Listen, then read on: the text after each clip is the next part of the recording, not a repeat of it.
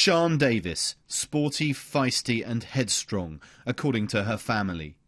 By 1975, she'd given up possessions and joined the commune based in this Brixton building that's now being investigated by police.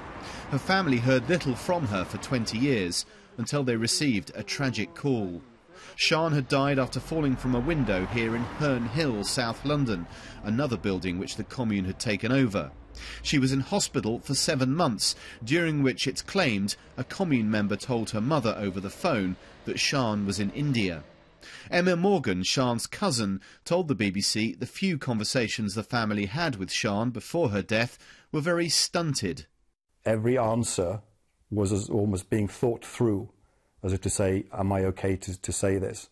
And it always felt during the phone conversations that they had. I never had a phone conversation with Sian, but my sister did, and so did her mother. They always felt that there was somebody else listening to her, because it wasn't a natural conversation. He says that at the inquest into her death, a commune member denied Sian had a child. A birth certificate seen by the BBC suggests she did. It's believed her daughter is Rosie, one of 3 women who last month called a charity from this flat for help to escape the group, triggering a huge police investigation. Sian's family believe her ties to the Marxists may have resulted from psychological indoctrination. Tom Simons, BBC News.